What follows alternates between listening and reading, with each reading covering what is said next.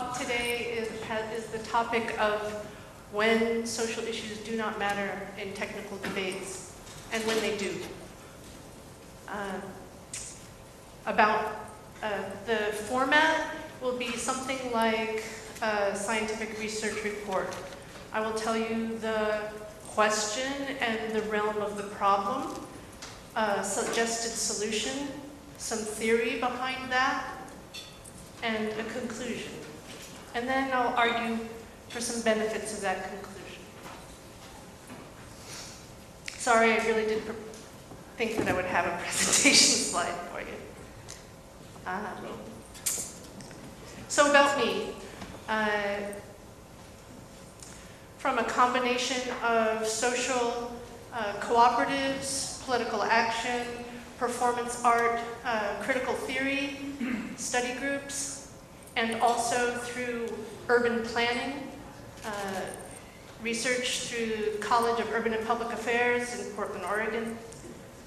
I put together a research project looking at the question of how do you decide what is best together in a horizontally governed organization? So it's policy setting. And how do you set policy rationally and with good reasoning when there's no one in charge to say, this is the goal, meet it? But when you have many people deciding what they think should be best. So there is a concern in urban planning about citizen participation, that is it even rational? Can you even do that? Is it the people with the largest guns and the most money that make the decision? So in 2005, I finished, I'm sorry to say, embarrassed to say, 360-page dissertation comparing the theory of Jürgen Habermas's theory of communicative action about practical reasoning in democracy, and comparing that to the evaluations of good process in intentional communities, where people with equal formal power in an organization were able to govern their housing associations. And these were very elderly. I didn't realize I was going to be studying elderly people, but I did want to know people who had been doing it for the longest period of time with the most capital they were controlling together as a group. And I asked them, how do you idealize good process? How do you make these decisions together? When do you think it's going well, and when do you think it's not going well? And I compared that to my understanding of Habermas's theory, which was very influential and talked about in urban planning at the time, but people were saying, it's impossible, it's impractical, you can't use it in real life situations. I said, no, I think I have seen this in real situations in my background.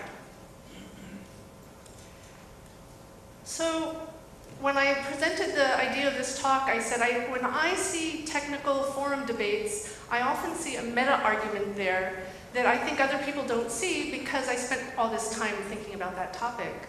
And I wish someday I could present to a technical audience these ideas. And really, it's just 3 words. But there's a translation problem because I was talking to urban planning professors of planning theory. And and now I'm talking to you. So I've been spending a lot of time the last week and a half learning the language that's used by Debian developers to talk about the issues, what really matters, and I hope I'm translating it well, and I hope I can contribute something intellectually and socially to this organization. So the context is we want to make a policy decision, and the question is, what would be best? And are people familiar with the poster, maybe it was 2010, where there's a large picture of many processes that eventually become Debian? All the different releases, all the different teams involved, all the periods of time, and stable, and testing, and that kind of thing. And I did have a slide that said this question, what would be best? If we're trying to look through all the, and I like that poster because it's procedural. There are many, many decisions that need to be made over time. Not just about what do we think would be nice, but what do we do now, since we're all so diverse and people have so many different users, many system administrators have many different kinds of customers. They can't ask those different desktop users and NASA users and military users, people who want cloud implementations and embedded device implementations. They're not going to ask those folks to come to an agreement about what operating system they need. But our system administrators of the world know how to serve these folks, and they know that the products available weren't workable. And they said, okay, we're all doing things very differently, and we have very different political and economic situations that we're working on. But we know that we need to put together something that works. And so that's how I think about Debian, is serving the needs of system administrators done by system administrators. And I know there are a lot more people involved than that, but that's just a working hypothesis. So if you want, so let's say now you need a code of conduct, because not only do you need to know what would be the right software to use, you need to be able to keep your association of volunteers working well together, to be able to reason out together what would be best. So you have a code of conduct, and then so one of the meta arguments I see in that is, you can't legislate to me to be nice. I'm critical. I have some ideas that are not, I think I hear people saying stupid things as if they were true, and I want to criticize them, so don't tell me to be nice. I think we lose critical intelligence that way. The other side says, but if you're rude, we ruin our community and there's nothing that we can work on together. And I'm sorry to say that I think that that's an unnecessary polarization of two different ways of looking at it. In Habermas's work, he suggests we add a third category. Instead of just objective issues and subjective issues, we add intersubjective issues. So that's when, so an object issue is, I can state the fact that this is a computer. Someone else can say, it looks like a toy to me. but between us, we can say, is that relevant? Does that matter for this conversation? And so it's this idea of a shared sense of relevance. What's the goal? What would be best? What's normal? You don't see your own sense of what's culturally normal until somebody walks through the room with a different sense of it. Right? Fish don't see the water, until they're out of the water and realize they miss it.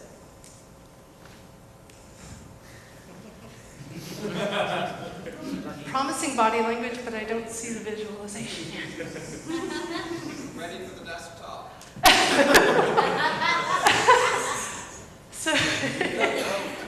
So when you want to make an objective, when you want to have a rational debate about objective truth, there are tests that we have for that. People say this is true, someone else challenges the truth, and there are various tests you can use to verify whether it's true or not.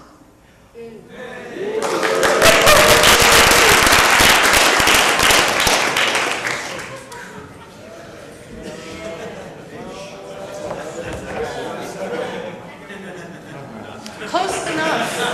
Close enough.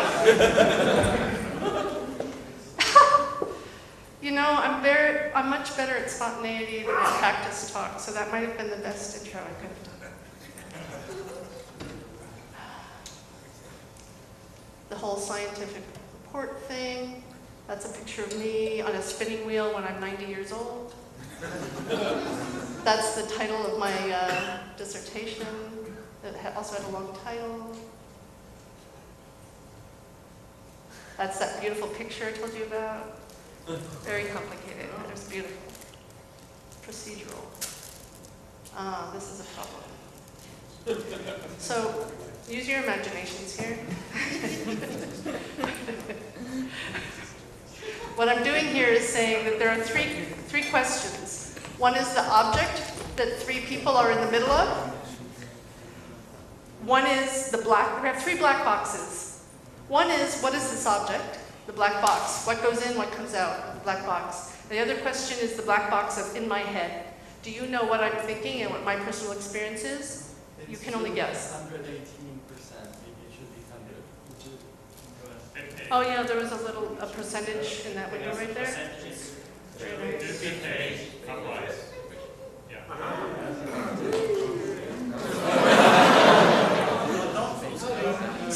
black boxes. So in order to learn what is inside someone's head is different than understanding what the facts of the matter are, and it's different than understanding what's the most appropriate norm in this context. And so this is the little GUI I've used, this little graphical representation of the question. 1, the objective question, 2, the subjective question, and 3, the intersubjective question. It's 2 people's heads, and if you're outside it, it looks very strange. But if you're inside it, you might not see it at all. So one of the questions, in a way you can say that the topic of the talk is how to be able to decide together what the water we fish will swim in will be, instead of making it invisible. How do we do that together?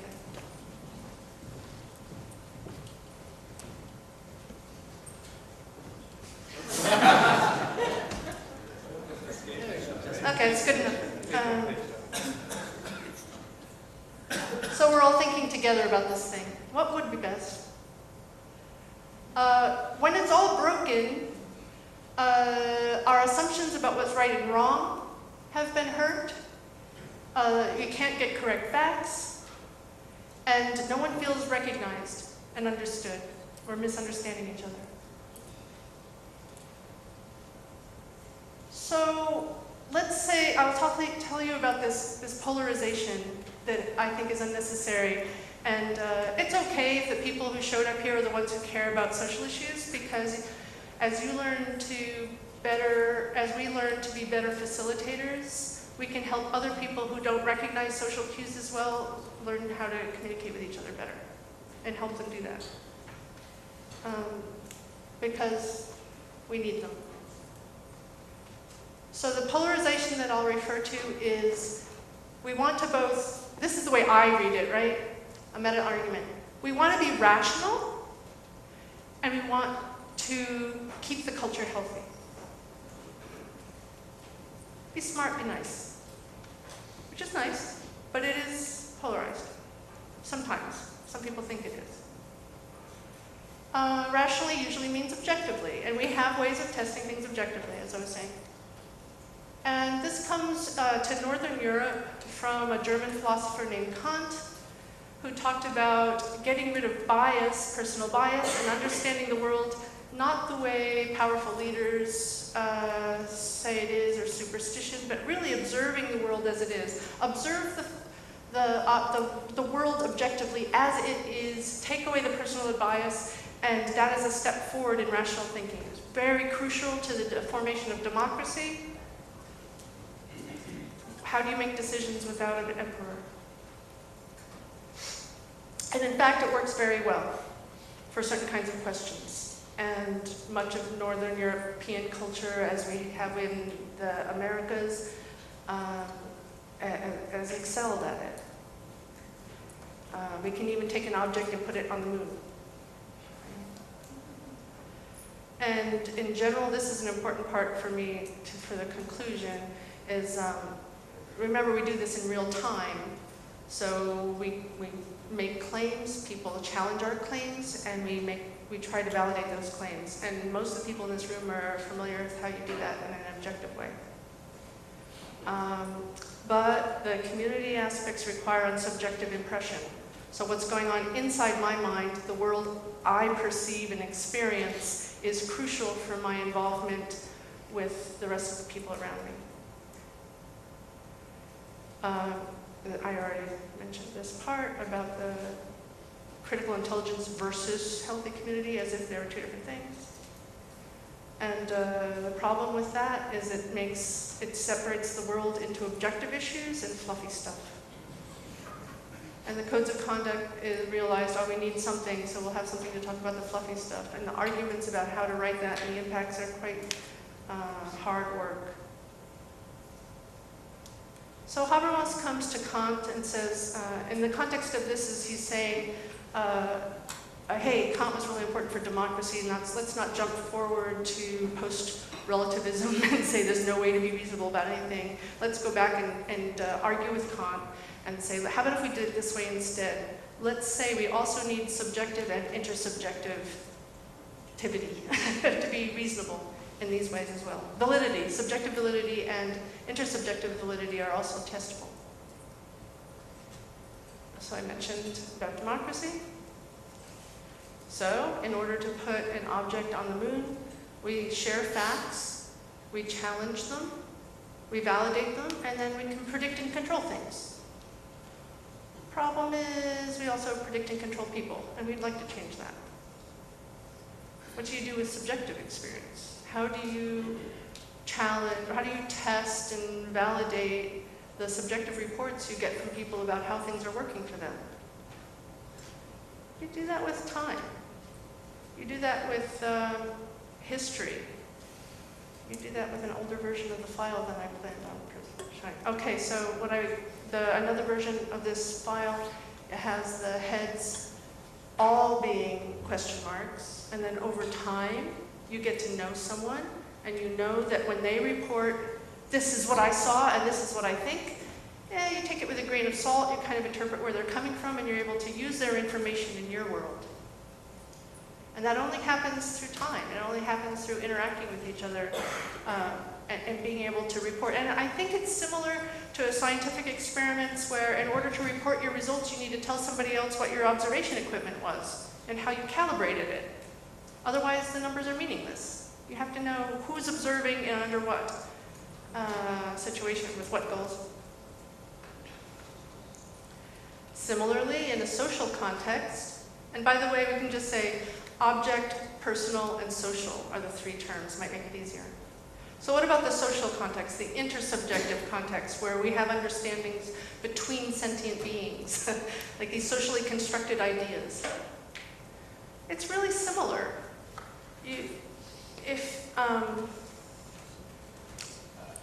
A really mundane example I like to use is, people who raise children will understand this. We have a table here, and if three of us are sitting around this table, there will always be norms, will always be shared understandings of what's appropriate at this table, and that norm will change in the context. So when it's a dinner table, it's different than when it's a work table. And we learn these things. So it's not like you can say you want to get rid of all norms and all shoulds. It's more like, let's be more conscious of what they are and realize what impact they have on these so-called objective questions. And don't be scared about all those words and try to read them all. But here they come. When we're talking about normative questions, they could be any one of these. Have you chosen the right language? Are you speaking slow enough so the person listening to you can understand? Are you being polite so the person doesn't shut down and freeze and stop listening because they can't stand it? Do you really think that you are making a decision with someone who is not part of the communication?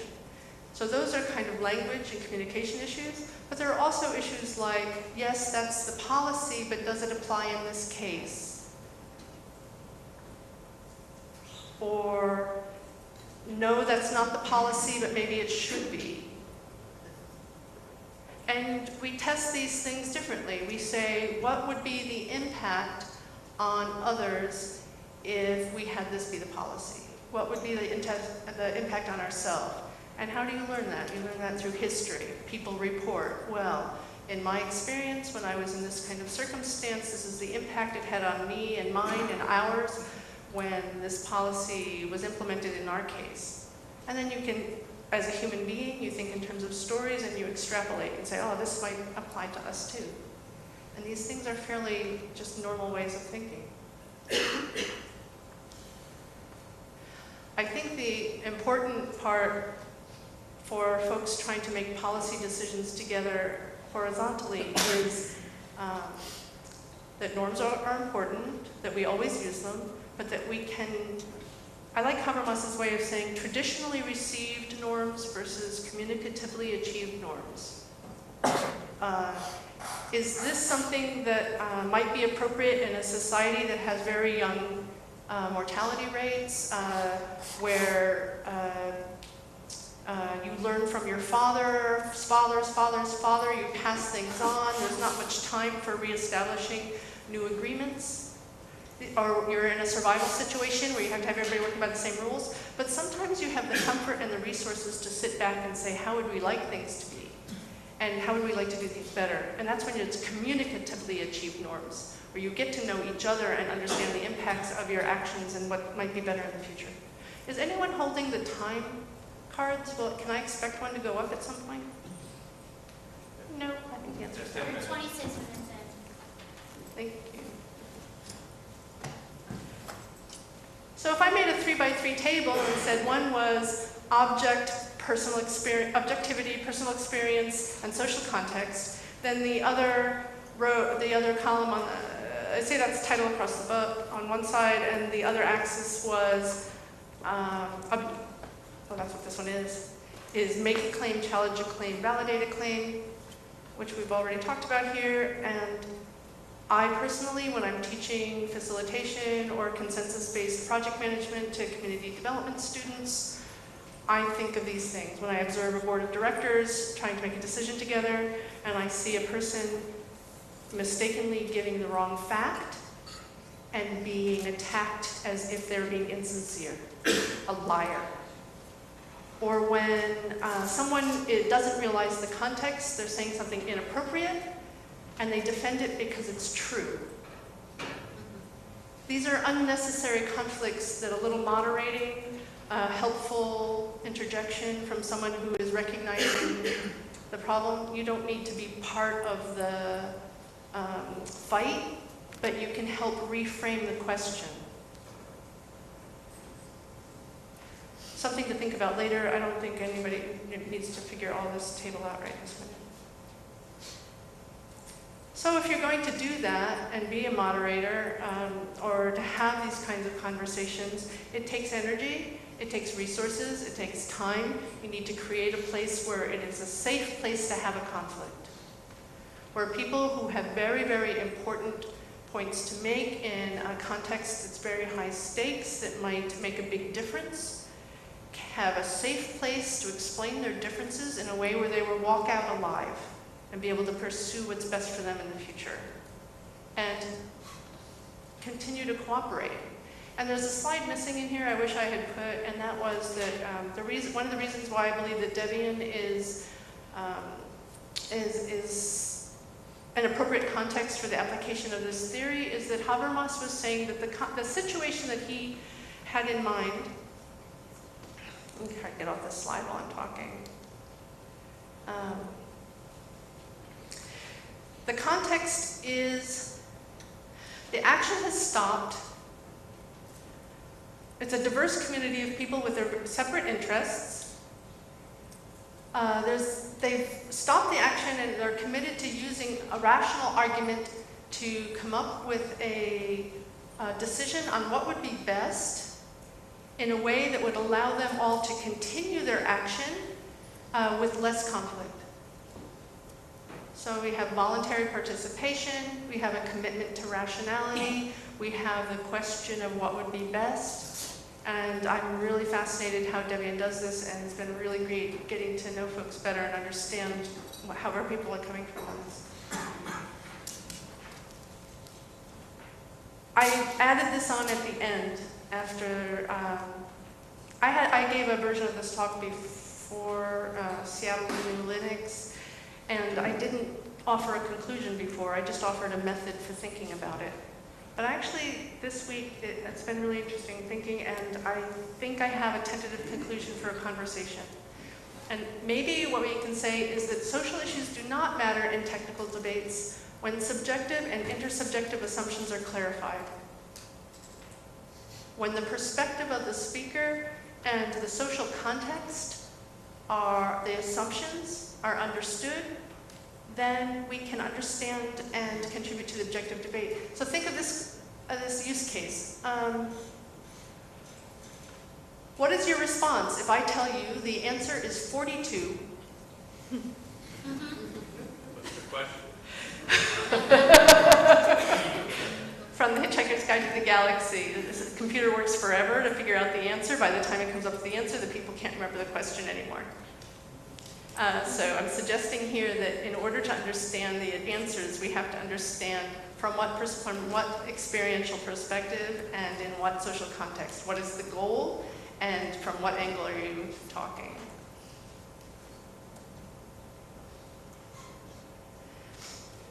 So again, you don't have to read this wall of text, you probably will anyway. Remember from mathematics or physics or any science course you ever took, they said clarify your assumptions. Thank you for the conversation with the mathematician here this week to help me think of how to say this. Clarify your assumptions so we understand what limited universe, domain of knowledge is this going to be true within? You know, what was your goal? What kind of question were you trying to answer? All these kinds of assumptions help other people interpret what you're saying and decide whether they're relevant for their context. So another laboratory takes your physics results and says, well, we have different environmental constraints, we can't set up the same situation, but maybe if we tweak these factors, considering what you did, and this observational equipment, we'd be able to use your work, thank you. And that's nice. Another advantage is that we improve our own assumptions by making them clear to others. I'm sorry to say that gender issues eat my head. And so sometimes if people are getting into gender issues, I might decide not to be part of that conversation because I can't think of anything more for days. I just start cogitating on it. But here's a gender example.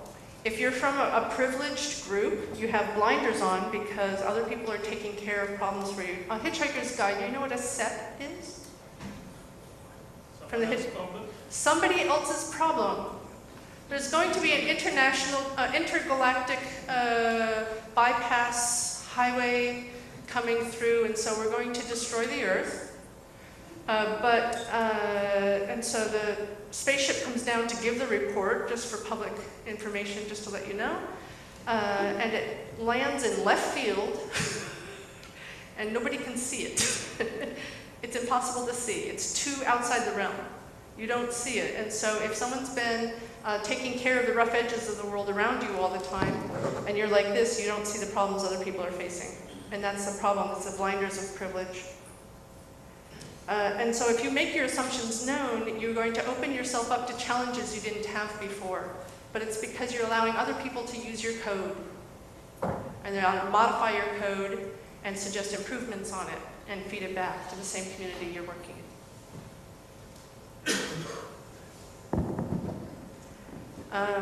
It's not a very graceful ending, but that's really all I wanted to say. Thank you.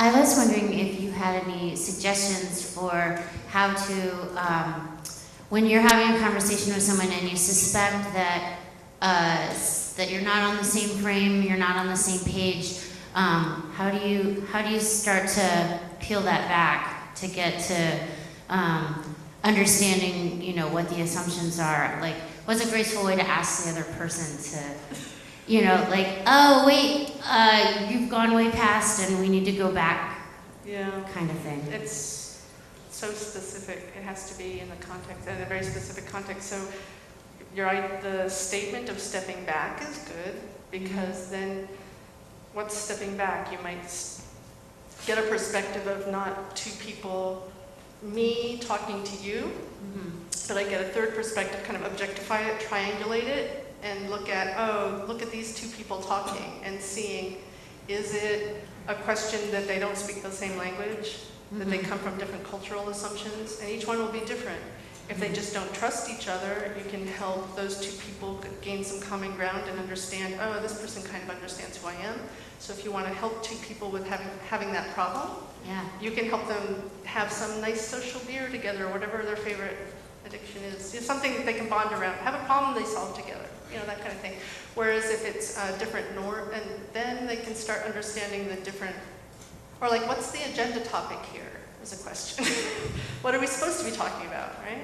Yeah. And then when it's the facts of the issue, it might be in what context, what are you doing with those facts?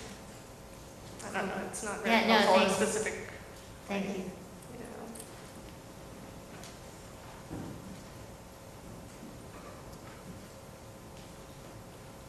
So I think that your talk is primarily focused on when in situations where you're attempting to achieve a goal of agreeing on a way forward around something, either social or technical, which is certainly one of the big things that people do inside project discussions. But I think there's another one that's kind of become more common as we've all tried to create a more welcoming community, which is to have there be a goal of policing the bounds or policing the rules that we want to apply to everyone in all situations regardless. And I'm listening to this, I'm trying to figure out, like, because I feel like sometimes those two are in conflict. Like, in order to reach an agreement with this one person, I need to kind of ignore the way they're presenting things or redirect them to a focus on an issue. But in order to preserve the overall community in which that conversation is embedded, there feels like there should be some statement that this is not an acceptable way to present a point. How do you reconcile those, like in real time in a conversation? It feels very hard. It's very hard. We're human beings. It's really hard work, and the people who are doing it don't always get the benefits. So often, you know, if I just, I decided personally when I was divorced and on my own with no money, basically homeless for a month or so, that 1979, that I had been building houses in the woods, doing construction, you know, on a homestead, and I was also doing house care. And so I looked at all the jobs that were available to me. And the boy work, using tools and construction and just getting things done was much easier and paid better. The work of making sure that the crying doesn't disturb somebody's concentration is hugely difficult work. And I think that's what happens in a community like this. It's one person's having an emotional issue with another person, and you're trying to get some work done. Who does the work of trying to smooth that out? It's not invisible anymore. People in Debian now are old enough to have children and families and have to take care of each other. It's not just a bunch of macho folks fighting it out to be cool, you know? So,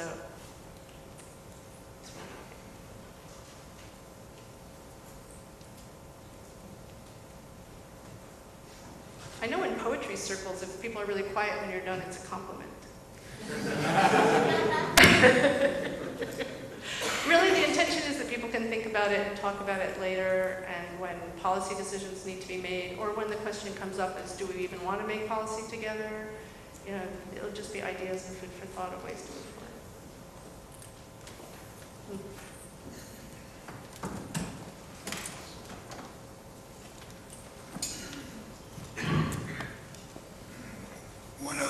In my experience, which has frequently throughout my adult life been with co-ops, workers' co-ops, food co-ops, housing co-ops, but also in regular institutions, the issue of the time that it takes to work through the little conflicts that you've described very, very well in meetings results from different people's expectations of expediency. We've got work to do. We can't talk about this issue now. We've got deadlines and so on. Yet, it's much more likely in a co-op that people are going to take the time to, in my experience, take the time to work out what used to be called the interpersonal, and so on, the kinds of dynamics that I think, again, you've described very well.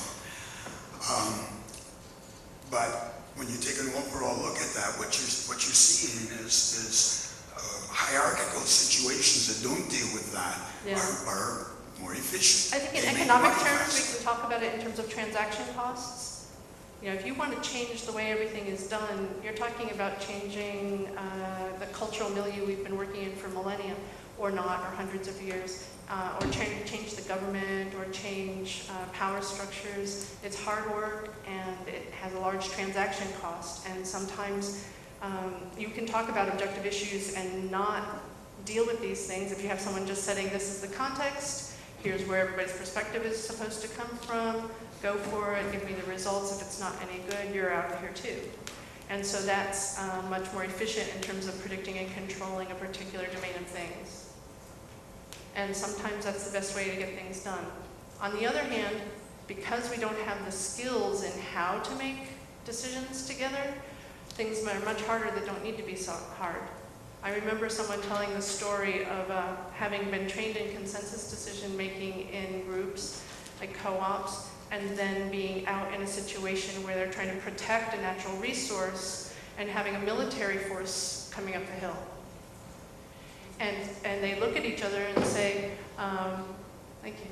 What do? We promised we would stay here. But because they are good at process, they could each say what they thought, look and see which concern to address, decide what to do, and leave.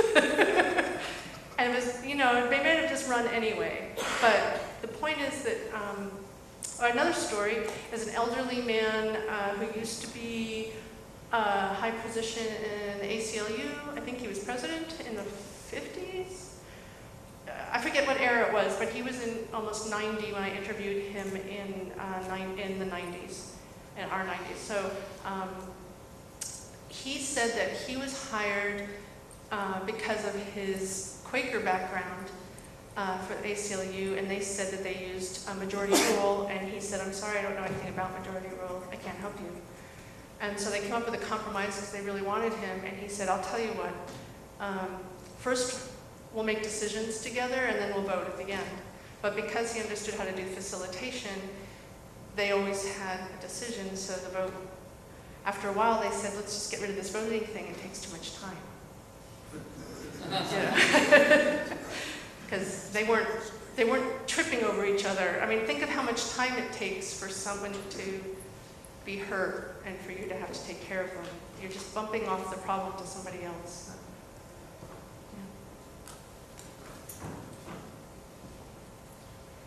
That sounds a little bit like what's been happening in the technical committee recently. In the technical committee, we made more decisions without even bothering with a vote than voting in the last couple of years.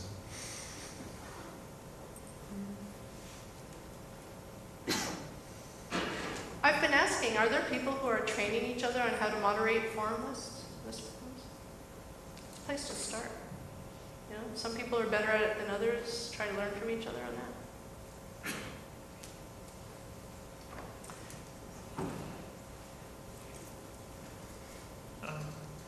Thank you for your talk. You mentioned lots of concepts that I think will take time to digest, but I think they're extremely interesting. Like even the difference between traditionally received norms and communicatively achieved norms, which you just mentioned in passing as a technical